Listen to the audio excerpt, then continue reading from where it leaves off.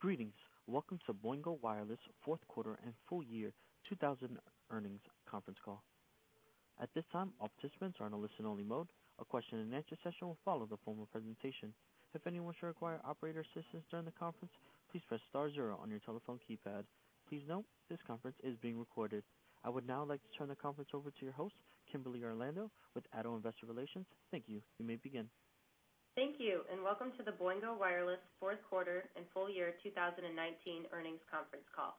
By now, everyone should have access to the earnings press release, which was issued today at approximately 4 o'clock p.m. Eastern Time.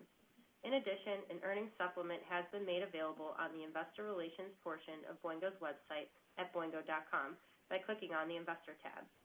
This call is being webcast and it is available for replay.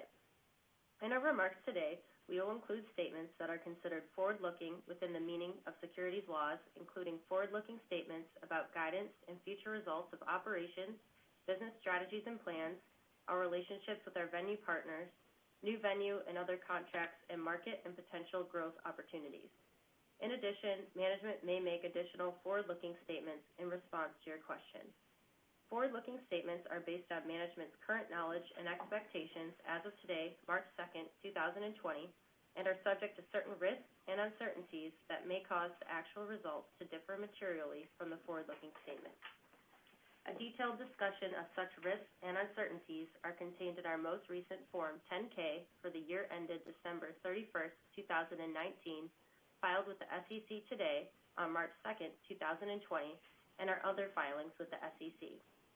The company undertakes no obligation to update any forward-looking statements. On this call, we will refer to non-GAAP measures, such as adjusted EBITDA and free cash flow, that when used in combination with GAAP results, provide us with additional analytical tools to understand our operations. We have provided reconciliations to the most directly comparable GAAP financial measures in our earnings press release, and which will be posted on the Investor Relations section of our website at boingo.com. And with that, I'll hand the call over to Boingo's Chief Executive Officer, Mike Finley. Thanks, Kim, and thank you to everyone for joining us today. Let me begin by addressing the recent news story speculating we are exploring a potential sale of the company. While we will not comment on rumors or speculation in the marketplace, we can share that we have received multiple inquiries regarding a potential strategic transaction. As such, our board has engaged strategic advisors to help us assess these opportunities. For that reason, while we will be sharing fourth quarter results with you today, we are suspending forward-looking financial guidance until further notice. With that, let me turn it over to Pete, who will walk you through our fourth quarter 2019 results in detail. Pete? Thanks, Mike. Today I'll begin by reviewing our financial results and key operating metrics for the fourth quarter ended December 31st, 2019. Total revenue for the fourth quarter was $64.1 million, a decrease of 5.5% over the prior year period. Revenue reflected growth in military, multifamily, and wholesale Wi-Fi, which was offset by year-over-year declines in DAS, retail, and advertising and other revenue. As a percentage of total revenue across our diversified revenue streams compared to the prior year quarter, military multifamily was 37%, up from 35%. DAS was 35%, down from 37%. Wholesale Wi-Fi was 17%, up from 16%. Retail was steady at 5%, and advertising and other was 6%, down from 7%. In terms of total revenue contribution by category for the quarter, military multifamily revenue is $24 million, representing an increase of 2.5% versus the prior year period. Growth was driven by the military vertical, which improved 4.4% year over year. We grew military subscriber revenue following the speed and price increases we implemented in the first quarter of 2019, which led to a 10.1% year-over-year increase in ARPU. During the fourth quarter, we built out our network to cover an additional 1,000 military beds, bringing our total footprint to 355,000 military beds as of December 31st. Fourth quarter revenue in the multifamily vertical declined 3% year over year. While growth in our multifamily business is taking longer than originally anticipated due to longer sales and deployment cycles, we remain optimistic in our long-term growth opportunity this vertical represents. In the near term, we continue to generate strong recurring services fees from our portfolio of 238 multifamily properties. DAS revenue of $22 million decreased $3.3 million, or 12.9% year over year, primarily due to decreased DAS development project revenue. Total DAS revenue was comprised of $13.1 million of build-out project revenue and $8.9 million of access fee revenue. Importantly, recurring DAS access fee revenue increased 24.5% year-over-year from $7.2 million, representing our fifth consecutive quarter of double-digit growth. Wholesale Wi-Fi revenue was $11.1 million, up slightly year-over-year, primarily due to increased managed service fees from our venue partners who pay us to install, manage, and operate network infrastructure at their venues. This increase was partially offset by decreased revenue from our Comes with Boingo service offering. As mentioned on previous earnings calls, we expect Comes with Boingo will continue to partially offset growth in the wholesale Wi-Fi vertical as our program with American Express is phased out. However, we remain pleased with the performance of carrier offload and continue to expect wholesale Wi-Fi to be a strong driver of recurring cash flow. Retail revenue was $3.3 million, a decline of 9.7% year-over-year, primarily due to reduction in our retail subscribers. Advertising and other revenue was $3.7 million, decreased 17.5% year-over-year, primarily due to a decline in the number of premium ad units sold compared to the prior year period. Now, turning to our fourth quarter costs and operating expenses. As a result of our business realignment plan announced in December, we recorded a restructuring charge totaling $2.3 million in the fourth quarter of 2019, related to employee severance and benefits costs following the elimination of approximately 80 positions from various Boingo offices across the country. Upon the completion of our restructuring plan, in addition to increased focus and alignment, we expect to realize approximately $11 million of annualized cost savings beginning in the first quarter of 2020. Network access costs totaled $29.2 million, representing a 13.1% decrease over the fourth quarter of 2018, primarily due to decreased depreciation expense related to fixed assets from our DAS build-up projects and decreased multifamily construction and support fees. Gross margin, which is defined as revenue less network access costs, was 54.3%, up approximately 4 points from the prior year period. The increase in gross margin largely reflects the shift in the diversified revenue streams, driven primarily by the increase in higher margin DAS access fees and military revenues, and declines in our lower margin DAS build and advertising revenue. Network operations expenses totaled $15 million, an increase of 11.7% year-over-year, primarily due to the aforementioned restructuring charge and an increase in personnel-related and other expenses. Development and technology expenses of $9 million increased 6.5% from the prior year period, primarily due to restructuring, higher hardware and software maintenance expenses. Selling and marketing expenses were $6.7 million, increased 8.2% from the prior year period, primarily due to the restructuring charge. General and administrative expenses were $6.9 million, declined 14.2% year-over-year, primarily due to a decrease in personnel-related expenses, which is inclusive of stock-based compensation. Now, turning to our profitability measures for the quarter. Net loss attributable to common stockholders was $5.2 million, or 12 cents per diluted share, compared to a net income of $0.4 million, or a penny per diluted share in the fourth quarter of 2018. As a reminder, net income in the fourth quarter of 2018 reflected a one-time non-cash tax benefit of $5.7 million related to the reversal of our tax valuation allowance on the equity component of our convertible debt. Adjusted EBITDA, a non-GAAP measure, was $19.8 million, a decrease of 14.5% year-over-year. As a percentage of total revenue, adjusted EBITDA was 30.9%, down from 34.1% of revenue in the prior year quarter. Now turning to our key metrics. The number of DAS nodes in our network for the fourth quarter was 38,100, up 27.4% from the prior year period, now 2.4% for the third quarter of 2019. The number of DAS nodes in backlog, which represents the number of DAS nodes under contract but not yet active, as of the end of the fourth quarter was 11,700, down 15.2% from the prior year period and down 3.3% from the third quarter of 2019. The decrease from the prior year period is due to the deployment of 15 new DAS venues during 2019. Our military subscriber base was 133,000 subscribers at the end of the fourth quarter, down 3.6% from the prior year period. Compared to the third quarter of 2019, military subscribers decreased 2.9%, in line with the anticipated seasonal trends, which typically reflect a short-term reduction in subscribers during the last few weeks of December around the holidays. Our retail subscriber base was 81,000 at the end of the fourth quarter, which was down 33.6% from the prior year period and down 4.7% from the third quarter of 2019. Next, our paid usage on our worldwide network were approximately 89.4 million, up 33.1% from the prior year period, and effectively flat from the third quarter of 2019. Moving on to discuss our balance sheet. As of December 31st, 2019, cash equivalents, and marketable securities totaled $80.6 million, down $6.2 million from $86.8 million at September 30th, 2019. The decrease in our cash balance was primarily due to investments made in our DAS network infrastructure. Total debt was $168.4 million, and we had $150 million available in our credit facility as of December 31st, 2019.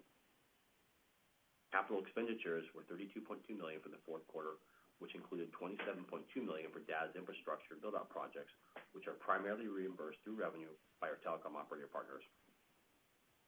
Free cash flow, a non-GAAP measure, was a negative $4.6 million for the fourth quarter, compared to a negative $13.7 million in the fourth quarter of 2018.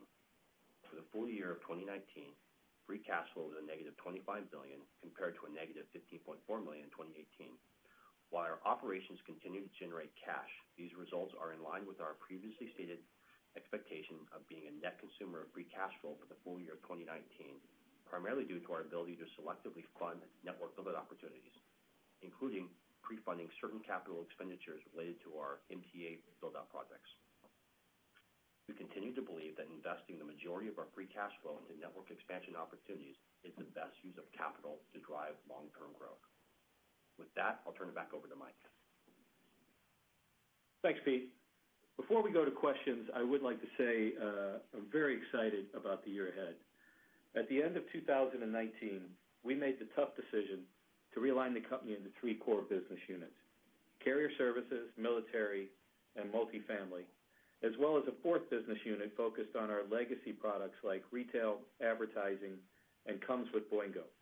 We believe by narrowing our focus and investment in the core areas of our business, and by managing the legacy business unit to maximize cash flow and profitability, we will be able to achieve faster growth, drive execution, and improve overall profitability for the company.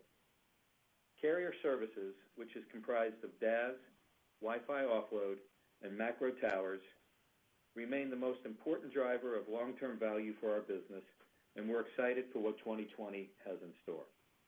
We're already seeing more DAS RFP activity in the first 2 months of the year than we saw in the first half of 2019.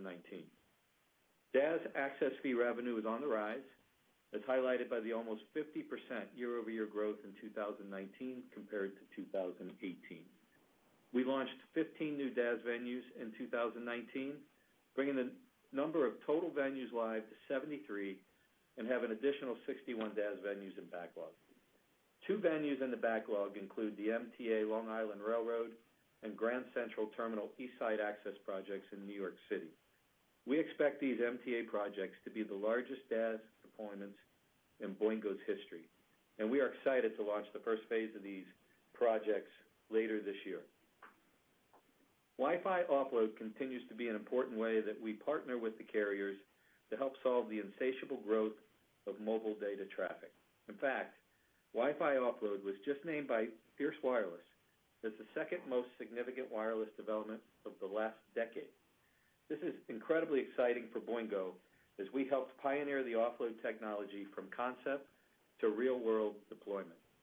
While AT&T and Sprint are now live on most of our Wi-Fi network, we remain confident that it's not a question of if, but when every domestic carrier is participating in some form of offload to ease congestion on their cellular networks. As I highlighted on our last call, we extended our military contract with the Army and Air Force Exchange Service, or AAFES, which covers our Army and Air Force base deployments for an additional 15 years through 2038. As a result of our contract extension, we are now seeing more opportunities to continue to add coverage to support new beds in common areas on existing bases. Further, we believe there is a tremendous upside potential with the military for carrier offload, macro cell towers, small cells, and private services as part of this long-term extension. We believe multifamily represents an exciting long-term opportunity for Boingo, though we are just beginning to scratch the surface. REITs and developers know how crucial it is for their properties to have a top-notch wireless solution for both the residents it attracts and the rents they can charge, with high-speed internet being recognized as a top amenity. Boingo brings significant value in this regard, given our deep knowledge in the space and high-quality network solutions. In closing, we are pleased with our performance in 2019, which included several key milestones, such as the signing of a 15-year contract extension with the Army and Air Force through 2038, the launch of 15 new DAS venues, an impressive year-over-year growth of nearly 50% in DAS access fee revenue. In addition, the business realignment, while difficult, represents an important milestone which we expect will result in a more focused, leaner, and stronger Boingo. We believe Boingo is well positioned to be a significant beneficiary of the evolving wireless ecosystem for years to come. The seemingly insatiable growth of mobile data traffic will help fuel the growth of DAS, Wi-Fi offload, CBRS, and the 5G revolution. We believe our long-term wireless rights in key strategic venues, coupled with our neutral host approach and long-standing relationships with the carriers, give us a unique ability to deliver the next generation of conversions. I am very excited for what lies ahead for our business. With that, I'll open the call to questions. Please keep in mind that we will not address any questions regarding a potential strategic transaction or 2020 guidance. Operator, you may now open the call for questions. Thank you. At this time, we will be conducting a question and answer session. If you would like to ask a question, please press star 1 on your telephone keypad. A confirmation tone will indicate your line is in the question queue. You may press star 2 if you would like to remove your question from the queue.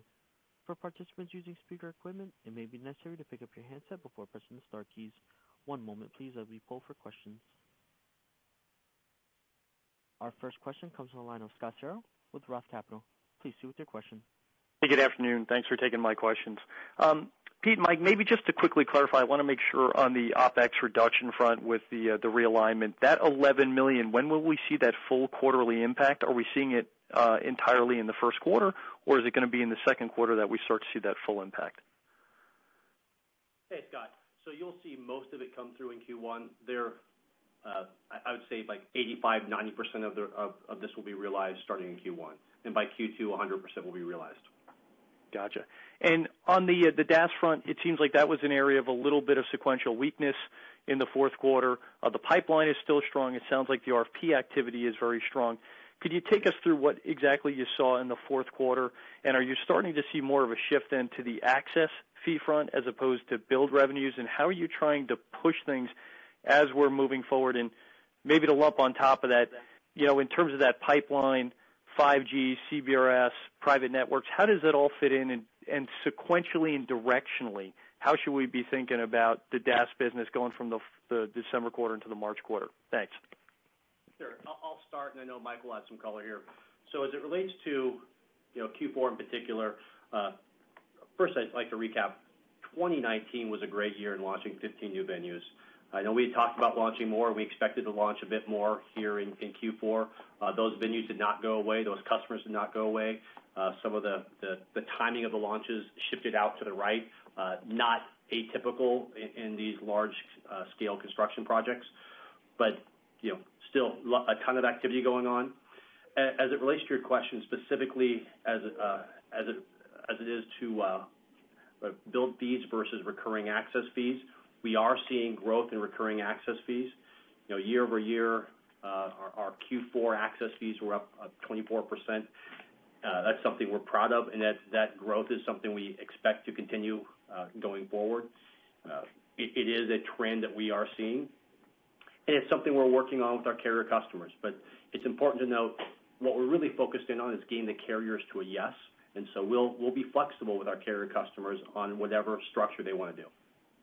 Yeah, hey, Scott, it's Mike. I'll just add, you asked about the pipeline and things. Yeah, it's there's so much talk and continuous talk about 5G, which is, happening, and it's evolving, and it's, I think 2020 and 21 we'll start to see more, especially as more devices come into the marketplace. But certainly CBRS now being live, that's starting to come in. But we continue to do, 4G upgrades and 4G as well. So really, kind of the neutral host approach of bringing, connectivity and converged connectivity into venues is going to continue to evolve, and we'll see more 4G, we'll see 5G, I think on a growing basis as we move through the year, and then bringing it all together, with Wi-Fi and the other pieces is really what makes the best networks, and that's what the venues are seeing and asking for. Hey, Mike, if I could, just one follow-up, and I'll hop back in the queue. But there's certainly been a lot of concern and speculation related to the Sprint T-Mobile impact. It seems like there's positive resolution on that front. I'm wondering if you could kind of address what you're seeing in that customer regard from a demand standpoint, and also the talk of the fourth carrier, Dish, kind of coming in. Does that start to materialize in the revenue stream in the not-too-distant future? Thanks. Yeah, thanks, Scott. Yeah, so I think the fact that it's settled now is good. We build our networks for total number of customers. So the fact that they're coming together, is probably a good thing from that regard. And their number of customers as one will just be the combination, obviously, of the two. So for us, we've said all along that either way it would probably work out fine. This is a good outcome, and I think we'll start to see those companies coming together here pretty quickly. So it's not completely finished yet, but as that comes together, there'll obviously be a strong and viable competitor and company in the space. As far as Dish goes, yeah, I think that's another opportunity as they evolve into the fourth carrier, and as far as projecting when that will be meaningfully, is hard to determine, but I don't think we wouldn't probably see much this year, but in the out years that would start to happen, I believe. Great, thank you. Thank you. Hey, Scott. Our next question comes from the line of Anthony Stoss with Craig-Hallum. Please proceed with your question. Hey, Mike and Pete, can you refresh our memory the size of the MTA contract, if it's gotten any bigger or smaller since you last reported? And also, can you maybe detail or give us a range of what you expect the size of it to be in 2021, your first full year, of deployment? And then, Mike, you talked about when you first joined Boingo, part of the reason you joined was your view on indoor private LTE networks being built out. I'm curious what you're seeing there, if you're seeing any interest in 5G already on the indoor private network side. Thanks. So I'll start off. So as it relates to the MTA contract, it's not growing anything meaningfully, Tony, since we last announced it. It's a big contract, and it's early in the process of our discussions with the carriers. The discussions are going quite well. The building is going on as we speak. And as we said in our last call, we expect that we will launch at least the first phase here in 2020. That has not changed. As it relates to when will the entire project go live, we're not ready to comment on that one yet, and we aren't also able to give commentary on what the size will it be in 2021. But what I can say is it's making great progress. We are happy with how the teams are working. We're happy with the engagement of the carriers, and we couldn't be more excited about this project. Yeah, and then Tony, I'll follow up. Yeah, I still think private LTE is a really interesting opportunity, and one that's going to grow.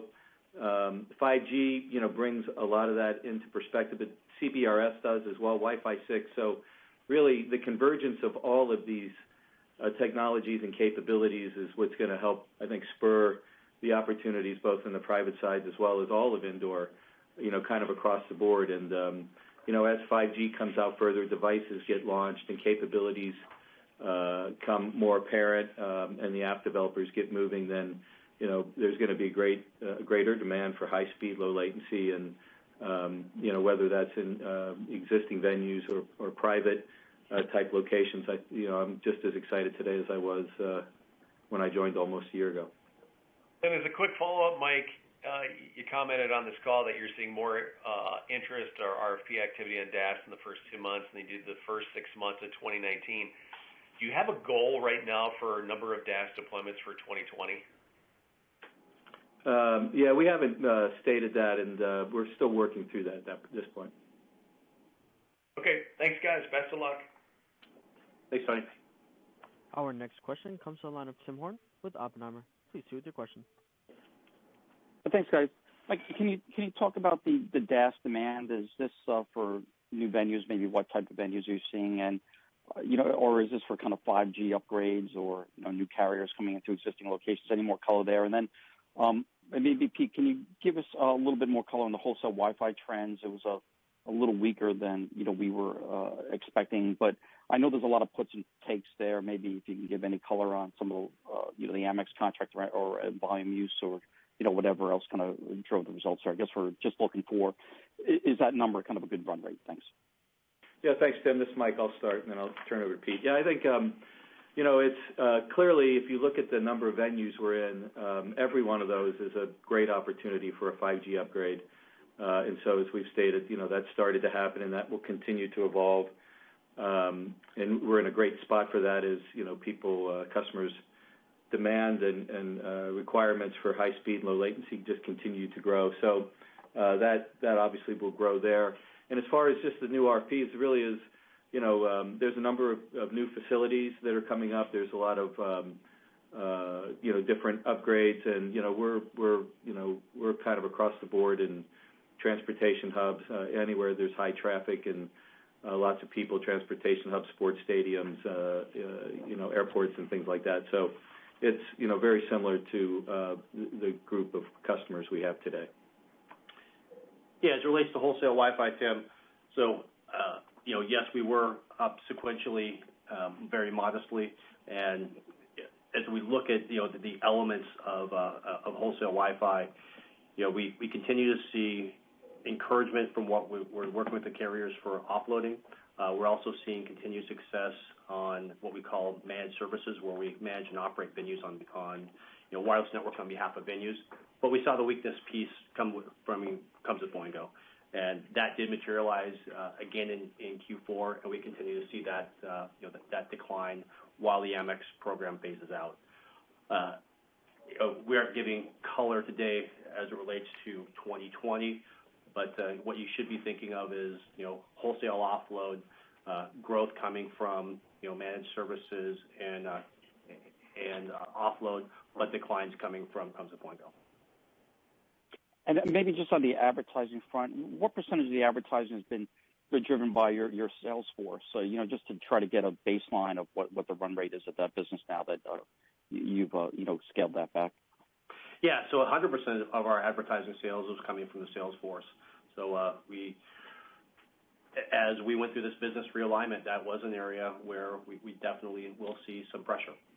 We had a larger sales force that we talked about previously, call it all in around 20 folks, and that number is significantly less when I go forward. We were finding we were spending a lot of money supporting a business that frankly wasn't growing, and so we made corrective actions there.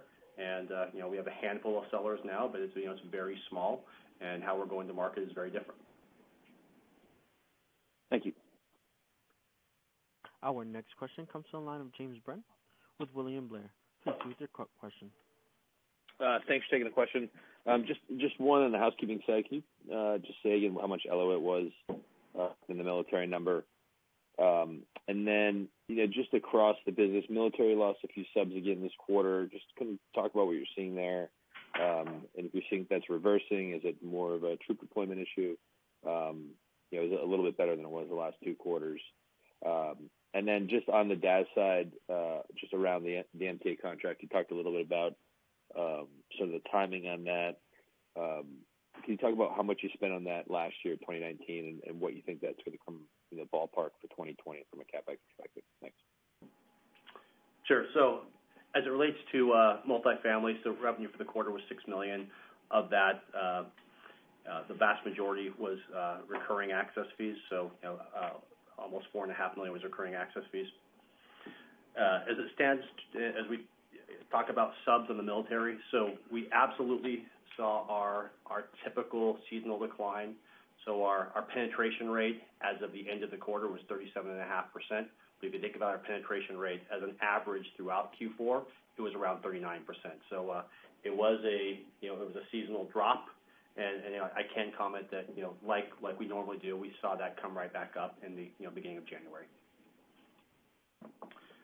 As it relates to MTA, in terms of the capital spent in 2019, it was in the our overall commitments that we have made to MTA is over $25 million so far.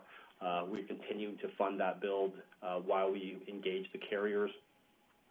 I won't comment specifically on how much we will spend in 2020 on MTA because a lot of it will have to do with when we launch the different phases, and also too with which carriers, because capital also is dependent upon the carriers. But just know that it has our full support, and we're balancing the need to fund the network but also too making sure we're not putting capital too far in advance of getting commitments from our carrier customers. Okay, and you talked about realigning the revenue into those three buckets. Will you start reporting that way at some point, maybe in the first quarter? We do intend to start reporting under the new alignment. I won't comment if it'll be Q1 versus another time in 2020, but yes, we will be changing how we report. Okay, and then I guess the last question, why not give guidance for the year? What's the rationale around that relative to the business and the M&A? Thanks. Yeah, I mean, we said it in our prepared comments, so it really has to do with the inquiries and just given the activity that's out there and the speculation and rumors, we feel like this is not the time. Okay, thanks. Our next question comes from the line of Walter Piecyk with LightShed. Please do with your question. Thanks. Hey, Mike. The 73 venues that you have, I was just looking for if you can just refresh my memory in terms of how those arrangements work. Because I think if, let's take Verizon as an example. If they wanted to do millimeter wave, which seems highly suitable to stadiums and indoor and things like that, I don't think it can go through your DAS system, so correct me if I'm wrong, that it would require a different type of antenna structure and system. So I'm just curious if the 73 venues, if you can kind of break out which of those do you have the exclusivity to be the guy that would then build that for Verizon and, I guess AT&T or whoever else wants to build millimeter wave in those venues. What do the financial arrangements look like generically across those 73 venues? And would you suspect that in those cases it would be kind of the traditional business model that you did historically, which is like you get VZ&T to pony up a couple of $million and then just amortize that as deferred revenue? Thank you. Yeah, great. Thanks, Walter. Yeah, I'll talk generically, obviously, but sure. I'll try to take your question as it is. So in all of the venues where we have the rights, we have the rights. So the first question would be all 73, we would have the rights to do that.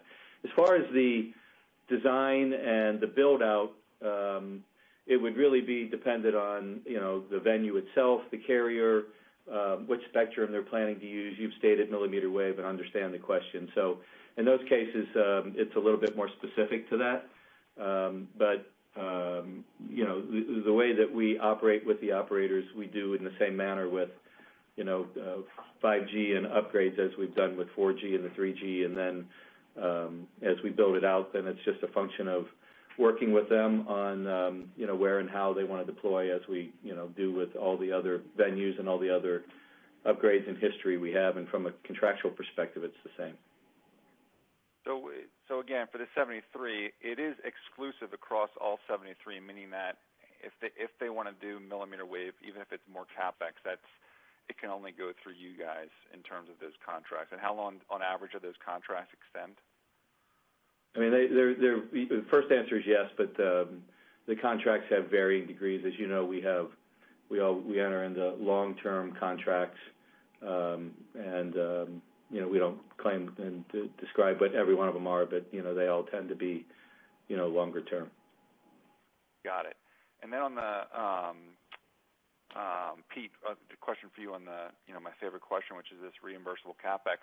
I want to ask you, I know you're not giving what you're going to do in 2020 or targeting, but even in this year, I think the last time we chatted about this, you were looking at doing 75 to 90 total with a mix between self-funded and carrier-funded, so you came in substantially above that. Was any of that conceptually pulling in 2020? Like, how did that happen, that it was that much higher than what you were initially thinking? Or do I have the numbers wrong?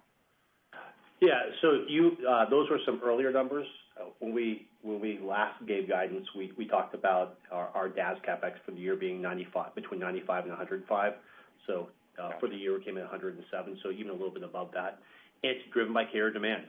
So when we look at what we have going on as it relates to upgrades, new venue deployment, as well as supporting the MTA build process, we continue to see a significant amount of demand, and that's a very good thing. Gotcha. And then the last thing, so if I just took DAS rev divided by nodes, first of all, why is that bad to do it that way and create a new metric? And then also, does 200 sound like that should be the right number per month for the revenue generated per node? I get that it's it can be squirrely because you're amortizing some of the revenue, but actually, even if with amortization, it still should work out to be a clean type of metric. Does $200 per node per month sound like the right number, or can that go lower? Because that's been obviously dropping. Yeah, I know exactly what you're trying to do here. The challenge with that is it works really well for new venue deployments, but as you start doing upgrades and as carriers add incremental nodes when they do these upgrades, the same rent does not apply, and so as a result, your revenue per node by default is going to go down as a result of upgrades. So it's a proper and a good way to think about it, and it's how I will look at it internally when I think about anchor carriers and subsequent carrier additions to a new venue. But upgrades kind of change the whole dynamic that comes into play. And then it has to do with at what point does a carrier decommission a node, and that's something that we don't get the color on that as quick as we would like. Thanks. And just one last one. NOLs, what are your NOLs? And I mean, is the bottom line here on the strategic alternative is that it's really that exclusivity that people want in terms of the next phase of investment? Yeah, I unfortunately don't have the NOLs in front of me, but we're in a net loss position. I expect to be a non-cash taxpayer for a while. People look at Boingo for different things, but one of the things we continue to say is the fact that we have long-term key strategic venues and that we provide wireless connectivity in those venues and have a great history of getting multiple carriers per location. It makes us valuable to different players, and also to just in terms of growing the business. It's winning venues, signing up carriers to those locations creates real value. Great, thank you. Great, thanks, Walter. Once again, if you would like to ask a question, please press star 1 on your telephone keypad. Once again, if you would like to ask a question, please press star 1 on your telephone keypad. Our next question comes from the line of Greg Gibas with Northland Capital. Please proceed with your question. Good afternoon, guys. Thanks for taking my questions. You talked a lot about the profitability benefits that you're getting from the restructuring, but roughly how much will the recent restructuring impact the revenue, if in any way at all? So I'll take on this. The area where we expect to see the most impact around the realignment really has to do with the advertising business, in which we've talked about previously. So there's been questions and commentary we received when we talked to the investment community that we are abandoning our legacy business, and that is not the case. But what we are doing is we're putting a lot of focus on the areas of the business that are growing and that we believe create the most value. And the areas that are not growing as much, we're managing them, but we're doing it responsibly. And so everything we do is going to be managed in a way that we look at, what's the opportunity, what's the cost, and then how can we, maximize the overall contribution margin. We have a leader responsible for the legacy business, and he's absolutely trying to grow the business. It's going to be tough. When you look at retail, you look at advertising, you look at Comes with Boingo, those businesses are under decline. but it doesn't mean that they don't generate good incremental contribution margin, and that's how we're running the business. Okay, sure. And then as we think about the Comes with Boingo program having that continued negative effect on that wholesale Wi-Fi segment, how should we think about when Amex will be completely phased out and maybe when that part of the segment would return to growth? Yeah, unfortunately, it kind of gets into the whole 2020 guidance piece. So you should be thinking about Amex phasing out in the early part of the year, but beyond that, I really can't comment. Okay, fair enough. Last one from me then would just be, as that DAS penetration moves closer to 12% maybe in the market today, is there any, can you talk about the dynamics about maybe, have you noticed a slowing pace of new venues coming to market, or maybe the mix of venues that has shifted at all? And I guess kind of I would accompany that with maybe what verticals or venue types you're excited about for the DAS business in 2020? Yeah, I can touch base. I know Mike can go a bit more, but look, the demand from carriers and venues for in-building wireless is at great levels. We talked a bit about how our RFP activity is heavier. That's driven by venues, but we also continue to get feedback from carriers. And you think about a 5G world, and 5G, it's almost was made for in-building wireless when you think about how that works and how you become most efficient. So we love the position we're in, and we love what we're trying to do. So I like the space that we occupy about running the wireless networks at key strategic locations and bringing as many carriers as possible and leveraging that shared infrastructure for healthy returns for us, for the carriers, as well as the venues. It's a true win-win-win. Yeah, and all I'll add is, you obviously, if you break it up, you have, a whole grouping of existing venues of all types, transportation hubs, airports, sporting venues, things like that. And you have, some that are new, and, there's new building going on in multiple places around the country. And then you always have, some sort of new opportunity or new type of venue. There's some gaming things that are starting to happen. But there's a common denominator in all of them, which is they all want, the fastest, highest speed, lowest latency network that you can get. So whether you're in an existing one that's being built, or one that's coming, they all want the same thing. So if we're in the places, where we're at, then those are, we would consider that upgrade opportunities. If there's new venues, our approach on a neutral side and bringing all types of network and capabilities together is very appealing to those venues, and for the ones that would be coming, it'd be any different. So, as we move on, over the next, pick your time frame, 12, 24, 36 months, and, devices are coming out and capabilities come out and app developers get involved, some of the things like we saw in 4G, for example, Uber and Lyft were not use cases for 4G network spectrum. So, we envision there'll be more of that, and we think we're in a good spot for that. Got it. Thanks, guys. Thank you. Thank you. Our next question comes from the line of John Goddard with Lake Street Capital Markets. Please proceed with your question. Hey, guys. Thanks for taking my question. First, on military, obviously we saw a nice ARPU increase there, driven by the price increase. Is there more room for that to go up going forward? And, what are you thinking about as far as ARPU versus adding new beds? And second, on the multifamily, it was kind of consistent commentary over the past couple quarters of elongated sales cycles. Anything else changed there that's worth calling out? Thank you. Sure. So I'll start here. So as it relates to ARPU and military, yes, we've had some great ARPU increases you've seen, materialize over 2019.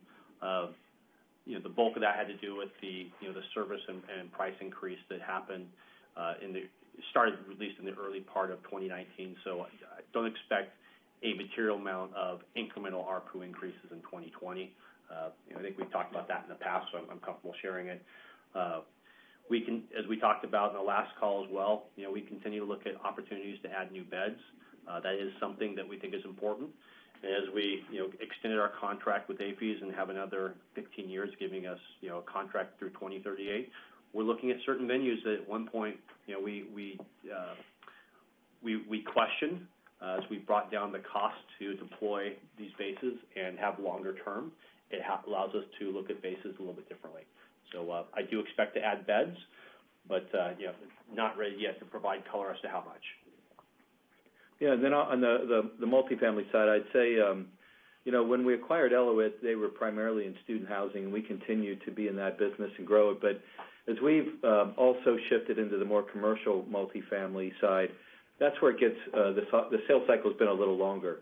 But if you think in terms of this decade, there's estimated to be 20% growth of multifamily units annually over the next 10 years, and so we're in the beginning of that cycle. And the reality of it is, some of those properties that we're working with today are dirt for the new buildings, and those can take pick your time frame, 12, 24 months to build out. And then the massive number of existing properties have a combination of some that have contracts associated with them that will roll off over time. And although they're built, there's a great benefit to that we can get on with implementing our technology there, but there's people living in them and there's walls and things, so it takes a little time to kind of get that going. So it's a big opportunity, and on the commercial side, it just is one that has a little longer cycle than some of the student housing stuff. All right, thanks, guys. Thank you. Great. Thanks, Sean. Our final question comes from the line of Kyle McNeely with Jefferies. Please see with your question. Hi, thanks for the question. I wanted to get a sense for where you're at with small cells right now. Are you seeing more and more projects become small cell focused right now, or do you have an expectation when they might become more small cell focused in the future or ramp more meaningfully? Yeah, there's actually, this is kind of one that's been coming for a long time, and I do think that there's probably more activity that's starting to happen on the small cell side. And again, as a neutral provider and provider of all types of technology, I think there's some interesting opportunities that will probably start to finally come into play here over the next period of time. But for us, it's kind of one part of providing all types of connectivity and converged connectivity. So I do think it's obviously a little closer than it's probably been in the past. Okay, fair enough. And is there anything more that you can say about any kind of leading indicators like RFP activity and upgrade requests? You mentioned some factors there earlier in the call, but that could help us understand where we're at with the timing of carriers' 5G plans. I know you've previously said that it could be mid-2020 when we could see a bigger ramp in 5G, 5G in venues. But is that still your thought, or what are you thinking currently about the timing of a 5G ramp? Well, I'll just give you maybe a little more historical, as I've kind of commented over the last number of times, is 5G will ramp faster than 4G did. The combination of chips and capabilities being available, infrastructure being up and more global in nature than 4G was. And then, what really drives a lot of it is devices that have the capabilities. And so, there's been a lot of announcements by, chip guys and by device players of having, devices available. And generally, when you see that, the devices don't tend to come until infrastructure is built. So, the carriers are best to answer that question for them. But I would just tell you, I think that 5G, all the discussion and information that's come about 5G will be faster. And I think as devices come more towards the middle end of this year, you'll start to see some of that happen. Okay. And then one more on multifamily. I guess where are you at with the agreements and how they're progressing with the many REITs across the U.S. and maybe outline the stage of the process you're in right now and maybe some milestones or some kind of expectation on timing there? Yeah, we continue to have great discussions and relationships. As I've said before, although we don't have a large scale agreement with any of the REITs, we do work with all the REITs on a regular basis, and we are working with them on properties. So nothing to report there yet, but we're continuing to work with them and and grow, opportunities with them as we move forward. Okay, thanks a lot. Thank you. Thanks, Tom. Ladies and gentlemen, we have reached the end of our question and answer session as well as today's conference call. We thank you for your participation. You may now disconnect your lines at this time and have a wonderful day.